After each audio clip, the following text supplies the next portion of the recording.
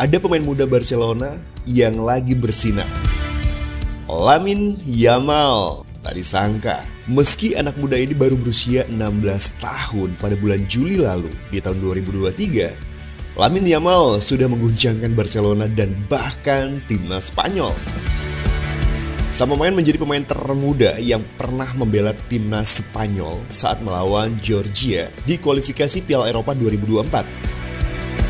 Kala itu Spanyol menang 7-1 atas Georgia. Dan Lamine Yamal menciptakan 1 gol untuk timnas Spanyol di debut pertamanya. Luar biasa kan? Golnya dengan timnas Spanyol hanya salah satu kejutan yang dicetaknya. Dan pada bulan April 2023 lalu, dia menjadi pemain termuda yang pernah main untuk Barcelona di La Liga di usia yang ke-15 tahun. Sepekan kemudian, dia juga menjadi pemain termuda yang pernah bermain untuk Barcelona B. Sejak debutnya dengan Barcelona, karir Lamine Yamal melesat seperti roket. Dia pun langsung memukau saat mencetak 4 gol dengan timnas Spanyol U17 dan Piala Eropa U17 pada bulan Mei lalu.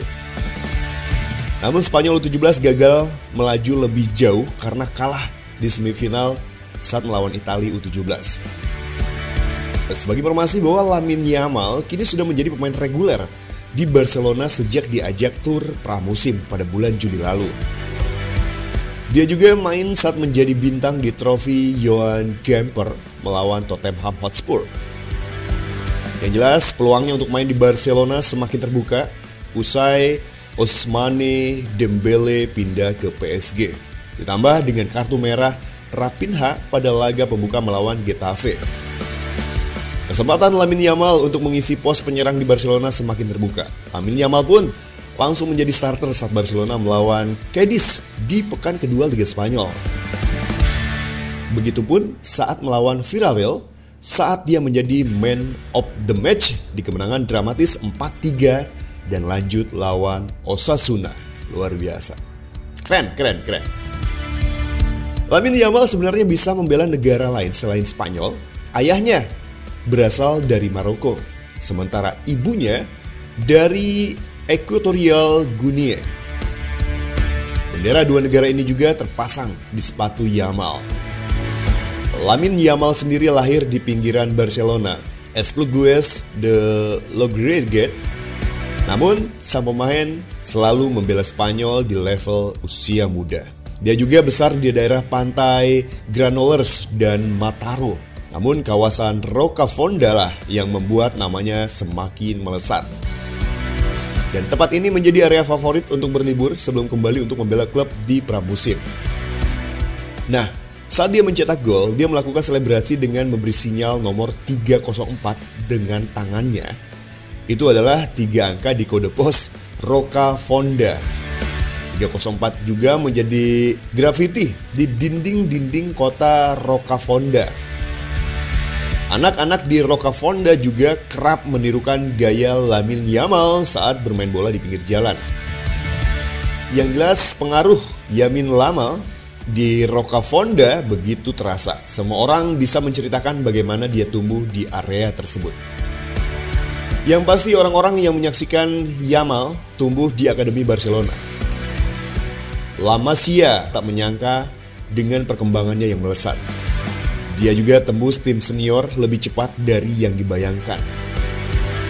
Sebagai informasi, sang pemain diboyong Barcelona dari CF La Torreta pada tahun 2014. Dan dia selalu menonjol di setiap tim kelompok umur Barcelona yang dibelanya. Total, dia sudah main sebanyak 249 kali untuk tim di La Masia dan mencetak 357 gol. Wow, wadidaw, luar biasa. Saat dia berusia 6 tahun, kami menerima laporan dari pemandu bakat di Mataró. Dia bilang soal seorang anak yang berbeda dibandingkan pemain lain seusianya dan merekomendasikan kami untuk mengikutinya. Itu yang dikatakan oleh mantan direktur La Masia Jordi Raura yang dikutip oleh ESPN. Beberapa hari berikutnya setelah membaca laporannya, kami pun mengundang Lamine dan beberapa anak main di Ciutat Esportiva untuk melihat langsung. Dan kami langsung tertarik karena dia bagus saat mengontrol bola, cepat dan eksekusinya bagus. kami pun memutuskan untuk merekrut dia. Di tahun kedua bersama Akademi Barcelona, Yamal Lamine mencetak 56 gol dari 30 kali bermain di bawah arahan pelatih Albert Puig. Menurut sang pelatih, saya melatih Lamine dengan pemain usia 9 tahun lainnya. Lalu di U13 yang membuat saya kagum, bukan karena dia sudah lebih baik dibandingkan pemain lainnya, tapi dia bisa menonjol lebih bagus di usianya. Itu yang dikatakan oleh sang pelatih kala itu. Karena yakin dengan bakat Yamal Lamine, Barcelona melanggar aturan sendiri terkait pemain yang menginap di asrama La Masia. Kamar di La Masia biasanya ditujukan untuk pemain di luar Catalunya, sedangkan Yamal memang berdomisili di Catalunya. Namun Barca membuat pengecualian. Ia ditunjuk agar Yamal Lamine mendapatkan pendidikan lebih baik sekaligus disiplin. Dan kami membawa Lamine untuk menetap di La Masia agar bisa menjaga diet, istirahat, dan juga latihan. Dia juga bisa santai dan menjaga fokus kalau menetap di La Masia. Itu yang disampaikan oleh Roura. Lamine Yamal bukan jebolan La Masia pertama yang selalu mengejutkan Barcelona.